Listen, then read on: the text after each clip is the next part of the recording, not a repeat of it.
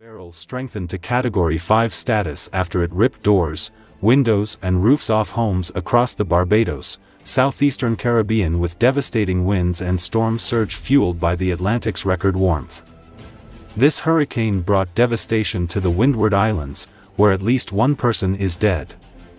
Its intensity also marks just the second time an Atlantic hurricane has reached Category 5 status in July after Emily did so on July 17, 2005, according to the National Hurricane Center. Fluctuations in strength are likely during the next day or so, but Beryl is expected to still be near major hurricane intensity as it moves into the central Caribbean and passes near Jamaica, the National Hurricane Center said.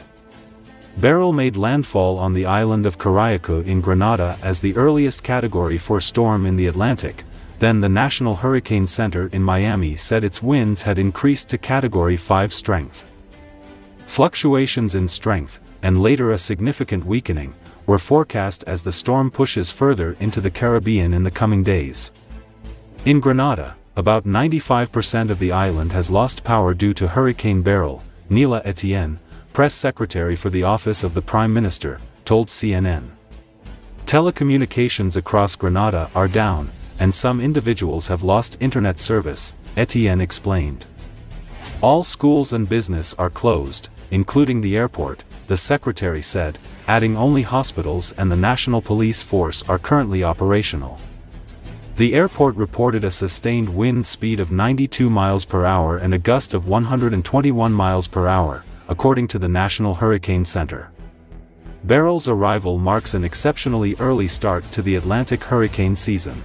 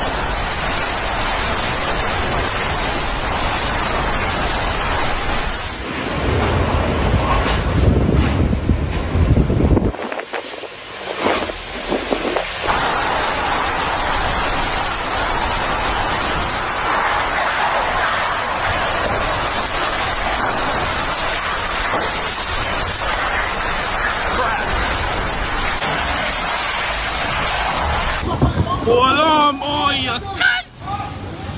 Oh, asshole!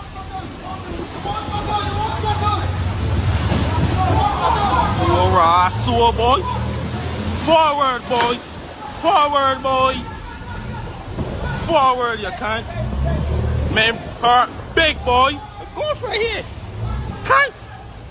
Jesus Christ, look at you fall about, you can't! Throttle forward, boy, man, boy! Shh.